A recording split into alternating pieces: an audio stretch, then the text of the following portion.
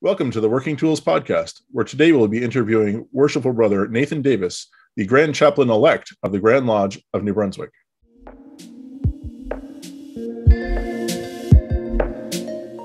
Ladies and gentlemen, brethren all, welcome to the Working Tools Podcast, a casual conversation around Freemasonry. First, it's important to note that our thoughts and opinions are our own and do not reflect those of our Grand Lodge or respective craft or concordant bodies. Please connect with us and ask questions via our website at theworkingtoolspodcast.com.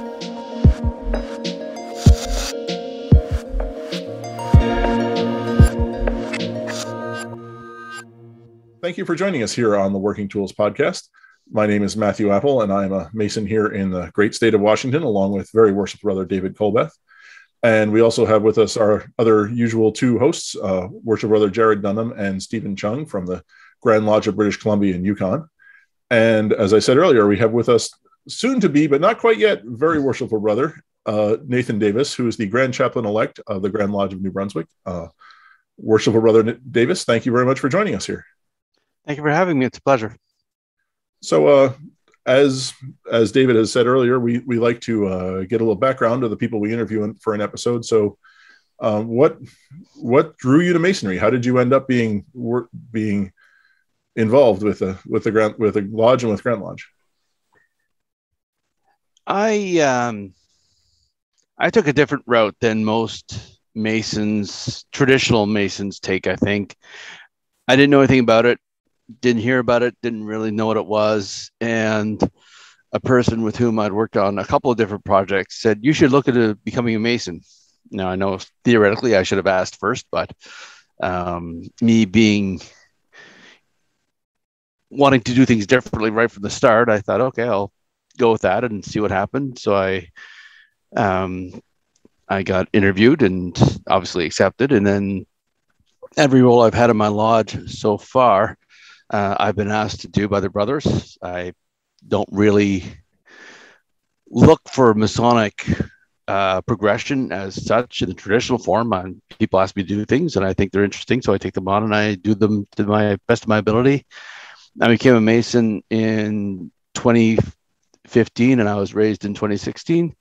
And I've served as Master of the Lodge for the last 2 years. And I think that if you could be a Master of Lodge during the COVID pandemic, I think you've cut your teeth and then some. And actually, as my new title will be also soon to be Past Master, the brethren of my lodge have decided that it's time for me to take a break. And so in January, I'll be a Past Master, which is kind of, I didn't ask for that either, but in hindsight, it is nice that they recognize how much work I put into the last 2 years and also that I'm deserving of a bit of a break. So in the United States, we consider a guy a past master immediately after taking his obligation. Is that a little different in Canada? You have to be out of the office? Yeah. Yeah, you're not a past master until after your term is over. And they give you that little gavel that doesn't make much noise because it's reflective of how much noise you should make. I think that's just the one they gave used to you. Yeah. No, they have them. Everybody around BC's got them. So the other component of this journey that I've been on so far is the Grand Lodge business. And I was, as a new Mason and even as someone who's now done 2 years in the chair in the East, I still had this vision of prerequisites of being a Grand Lodge officer. And it's not about past offices you've held. It's not about delivering podcasts all over the world or visiting lodges all over the world. There are two primary requirements that you have to have in order to be a Grand Lodge officer. You got to be old, and you either have to have really white or at least gray hair or no hair or some combination thereof. And when I looked at myself, it's something that I thought down the road, 5 more, 10 more years. And I got a call from a person who was running to be the Grand Master. And he said, would you be my Grand Chaplain? And I said, well, who are you? First of all, so I didn't know him. I met the man once at my installation as master. That's the only time I ever met him. And I didn't know who he was at the time. And I told him, I said, I'm Jewish, right? And he said, well, yeah. And he said, and I said, I'm going to be doing things a little differently than my predecessors. No idea what those things are yet, but I anticipate doing a little more than what the Constitution says we do, which is offer opening, closing prayers at Grand Lodge. I said, surely you can't expect someone like me to just say 6 sentences a year. Surely that cannot be true. And so I reached out to the Grand Lodge, the Grand Chaplain of Quebec, who is an ordained rabbi. So we have a little bit of a connection there. And he offered me some ideas on how I can evolve the role into being more relevant in the greater scheme of the Grand Lodge and in our society, in our communities as well. Are you able to provide some of that insight? Is there anything particular that you're hoping to do that you can talk about, or is that all what you want to be more of a surprise? No, I when people ask me, I can't speak for your jurisdictions. There is a bit of a funny story about the Grand Chaplaincy in New Brunswick. It is, according to the Constitution, an electable role, not appointed. Now, in the history of the Grand Lodge of New Brunswick, there has never been a contested office for this thing. You don't have 6 people wanting to be the Grand Chaplain of any Grand Lodge ever. Not that I'm aware of anyway. And this year being the second part 2 of COVID, everything's going to be done a little differently. And someone else ran for the role as well. So it's the first time a Jewish person has run for the role. First time it's actually been contested in the history of Grand Lodge in New Brunswick. And the funny thing is that the incoming, the person that had asked me to be the Grand Chaplain, he didn't even know it was elected, because it's understood that there's only one person that's ever asked. So it's theirs by definition. And all of a sudden you have to have an election for the Grand Chaplain in New Brunswick? Really? As it turns out, I was successful in that venture. And so my ideas for the role are to bring Masonry to the forefront and make it public. And people are going to squawk. People are going to be uncomfortable about that. But we've been very good at keeping ourselves secret, to the point where many lodges are suffering from membership around here. And a lot of people don't understand and don't know what Masonry is. And if I get the opportunity to wear my regalia in public with permission and dispensation, at formal functions, community functions, I'll ask permission, and this is what I'm going to do, and this is why. If people see the aprons and the collars and the gauntlets, maybe someone will ask a question, what is that guy and why is he wearing all that stuff? And that's the first question. That tells me that they're interested. We can have a conversation about those things. The other thing I want to do is become more heavily involved in pastoral care. And this is a plan that I wanted to do long before my experience with my junior warden, Worship Brother Cody. And this is actually a game plan long before that. But now that I've been through that experience, it actually increases the urgency and the need for that. Because what I've been dismayed to hear is that families don't often know what to do with the stuff when their family member who's a Mason passes away. If he's been around for 40 years, the odds are he's got some stuff. And it's important that families understand, and this is where being in pastoral care team comes into play, that if you know there's a brother who's in palliative care, you can tell the family, look, this is I'm the Grand Chaplain of Grand Lodge in Brunswick. The person in hospital is a Mason, and here are some things that you should be aware of what happens when he does pass, and that can happen. And you can choose to use all of them or none of them at your pleasure and at his pleasure, but we want to make sure you know what's out there for you so that you have support going through this very difficult time. And I think that's going to help families that don't know what to do. And especially, it's good to know that you've got someone who knows what to do, knows how to do it, and knows how to get the job done. And so in that context, under the office of the Grand Chaplain, I can offer that service in addition to providing spiritual care and, just a chance to talk to a Masonic brother in their circumstance in hospital or in palliative care or nursing homes, wherever they are, because you don't have a lot of visitors sometimes, especially if you're in a long-term care seniors facility. And sometimes it's nice to see someone who's wearing a square and compass come in and talk to you as a brother, and might provide some comfort to that Mason who needs it. That's pretty cool. Two pretty cool ideas to try and achieve and do something different. I like that. I like the idea of trying to do something different that way. They say that we're the sum of our experiences, and now you said that you were raised in 2016, and you've been the worshipful master through COVID. So that means 2019. That's 3 years. 3 years from being raised a Master Mason to being the worshipful master of the lodge. How did that journey come about to be so quick? And tell us about your journey. Yeah, we all start off as stewards, right? You got to sit in the steward's chair. It's just a natural. Everybody starts there. I don't know anyone else I've never been to any lodge anywhere. Now I've visited quite a few of them where everybody starts as a steward. You got to sit there and just learn the role. Learn to observe and observe to learn. And once I did that, and I did those duties as well, but I really paid attention to what people are saying.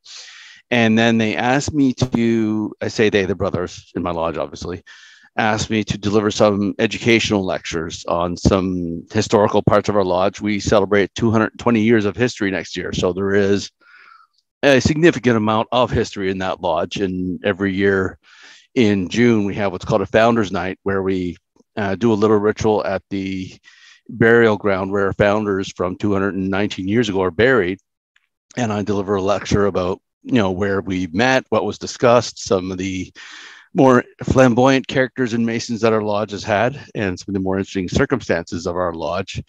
And they saw that I'm willing to do the work in memory, and I'm a competent, if not good, public speaker. And all brothers in lodges are equals, but some have different skill sets. Some are good at organizing and planning events. Public speaking, not their forte necessarily, whereas I do believe in memorizing the ritual as much as I can and performing it to the best of my abilities. And I think that's why I did a progression to from steward to senior deacon to senior warden to master in that short of a time, because they saw something in me that they liked, obviously, otherwise they wouldn't have asked me. And when I became master in 2020, I had a plan, and then God laughed at them and said, here's COVID. Let's see what we do with your plans now.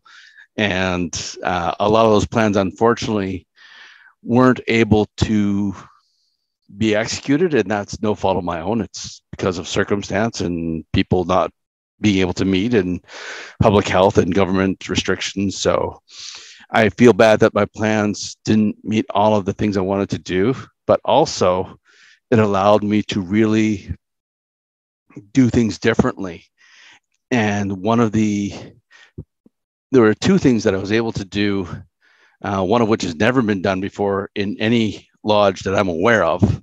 I did this in in April of this year. I did a Masonic engagement service. Brother in our lodge came up to me and said, before I came to the craft, I was kind of lost. Life didn't really have direction, and everything got turned around in my life and gave me some good focus. And I met someone I want to spend the rest of my life with, and I'd like you to do a Masonic engagement service. And Brother Appel, I see your look of confusion on your face. You say, that's good. What does that mean? And that's what I asked him. I said, well, what do you want? He said, well, I want you to organize this event for us and see if you could do some ritual work and incorporate some of the Masonic messages into the service without giving away the secrets. Yeah, and Worship Brother Chung, you're looking at me too. And I said, well, I'll look into it. And I asked around. I asked people who've been doing it for 30, 40 years.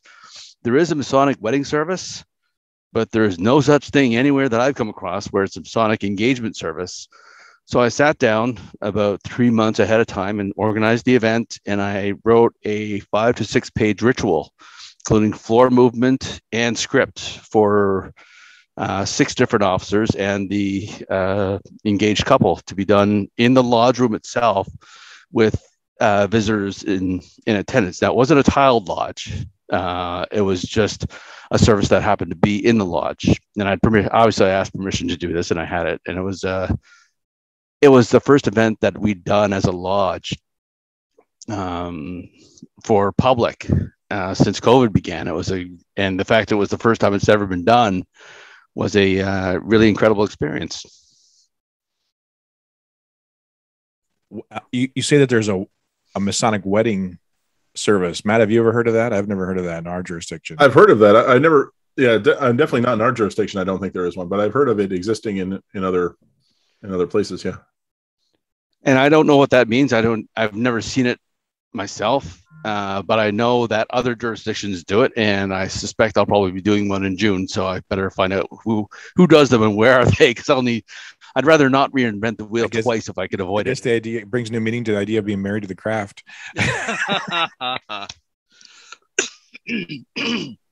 Pardon me. So those are some of the things that I've done, notwithstanding the long process I began with, the long journey I began with my worshipful brother Cody, who just passed in early September, and that was a whole other experience that we're going to talk about now that he has passed, and I have had time to go through my own grieving process through that, because I was heavily involved, and because of that, it was like losing a family member to me. I don't know what family person it would be, probably uncle or maybe stepfather or something. I don't know, but it was a grieving process, and I was quite pleased that the funeral service, they actually recorded at my request. They recorded the Masonic service for him, and the part afterwards where I read the message to the assembled brethren after the Masonic memorial service we did, and that was really special, actually. And I won't be forgetting that either anytime soon, I don't think.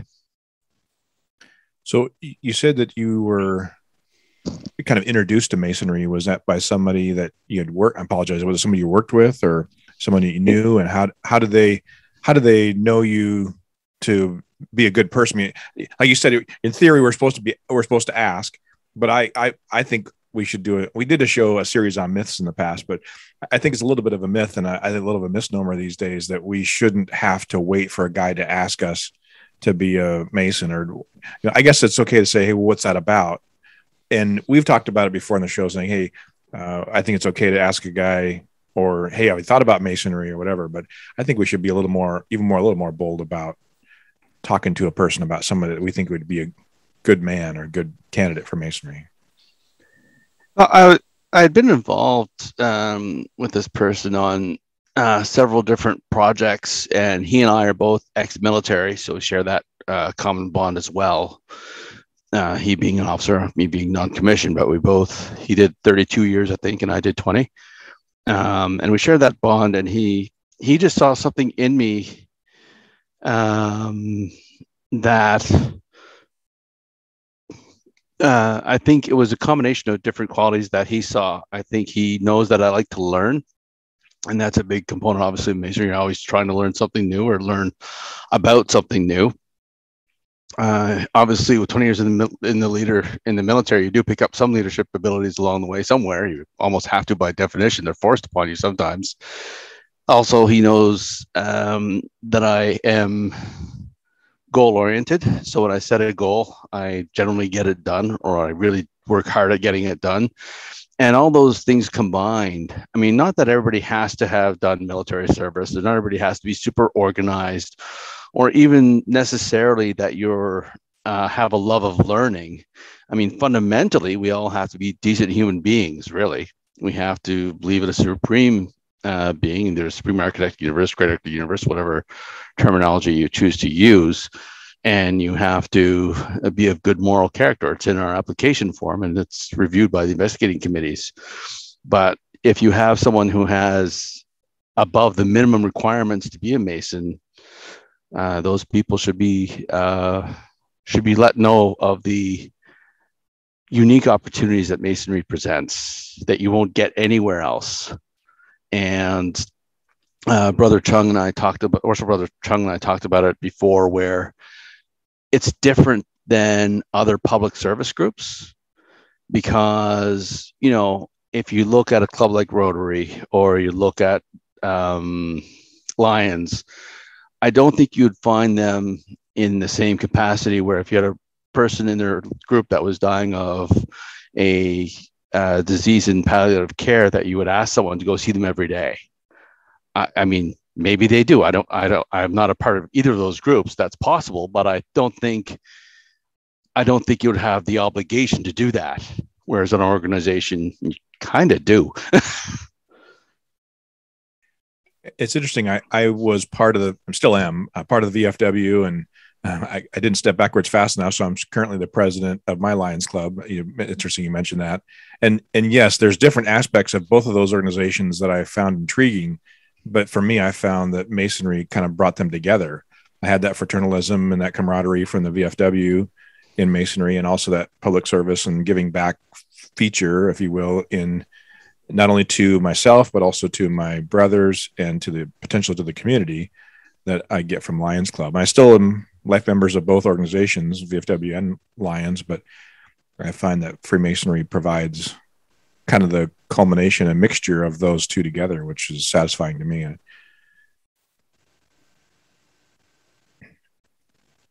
I don't know. Yeah, I'd have to bring up the brochure. There was a brochure that says, if you're looking for networking, you should probably go to Rotary. If you're looking for community service, you should go to Lions Club. If you're looking for camaraderie or whatever, social time, you should go to the Eagles Club or whatever. Like, you know, Masonry is not, I think, is kind of the title of the brochure. And it was interesting to think about those things. And in some respects, it's all of those. It's not expected or assumed. You don't join that to be that or to get those things, but it kind of comes once you get to know each other and understand who you are and what your lodge is about and what the guys are about.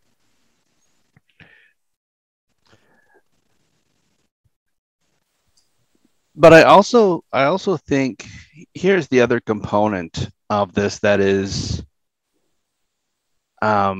it's kind of regrettable in the sense that we get a candidate and I say we, the tradition is you get a candidate in the door, they get the investigating committee, they get the Hoodwick experience, they get the whole 9 yards, they get their Master Mason.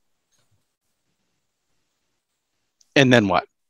I mean, theoretically, we should have mentors in every lodge, and they should be hand-holding someone saying, okay, these are your progression, the natural line of progression. Now, obviously, I've skipped a few steps, and that's you mean that's thing. Not done at every other lodge out there?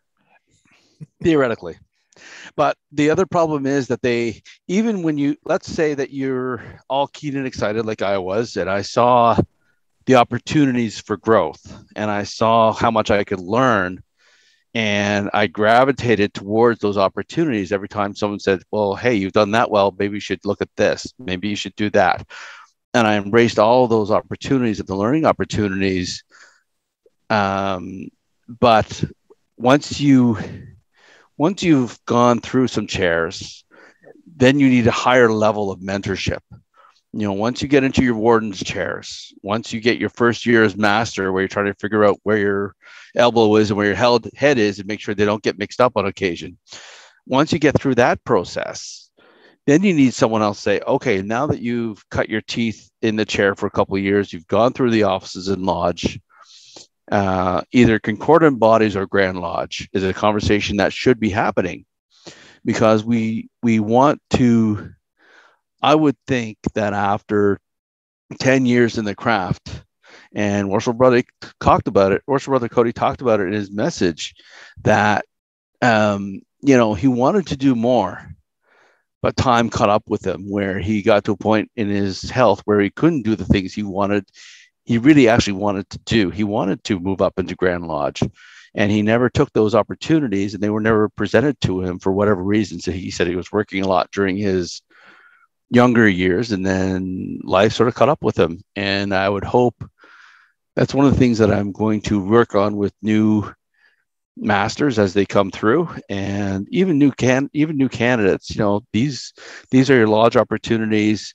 After you get through those, come back to me and we'll talk about other opportunities that exist, because there's concordant body work that you can learn so much more about masonry, because you think that becoming a master mason is all that and then some, and it is the highest level of mason you can be in a lodge, but there's so many other learning opportunities you can do. I was a member of Scottish Rite, and I got my 32nd degree also in the last 3 years before COVID. And I enjoyed every minute of those rituals and every minute of those explanatories. Long days, yes, they were, but they were enjoyable days. And you know, there's a disconnect between you get raised, but then no one sort of gives you a point aside from lodge work and says, yeah, well, now you've been steward, now you've been junior deacon, now senior deacon, and the warrants and the rest. But it's important that people understand that getting to master mason is incredibly important. You can't have any fun until you become a master mason. After you become a master mason, then the real work begins, and the real growth can happen where you're giving back to the lodge. And that's the opportunity that I took and I ran with, and I'm still enjoying it, still running with it. And as past master, I plan to be still very lodged with my lodge.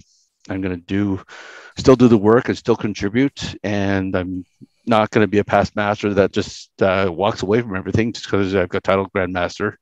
I suppose Grand Chaplain elect means I really can't walk away from anything anymore, but you know.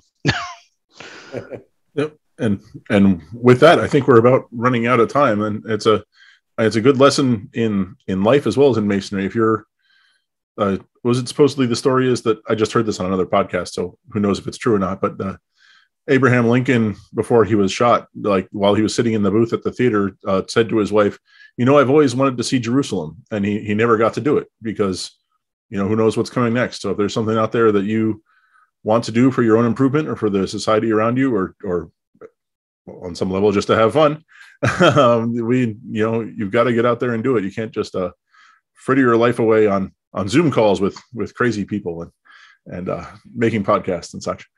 But on a serious note, thank you very much, Worship Brother Nathan, for coming on to the show, and it's great to have you here. Thank you very much for having me. I appreciate it. And we look forward to another conversation or two with you here in the future. And on behalf of Worship Brothers Jarrod and Stephen and myself and David Colbeth, we want to thank you all for listening and hope to see you again soon on the Working Tools Podcast.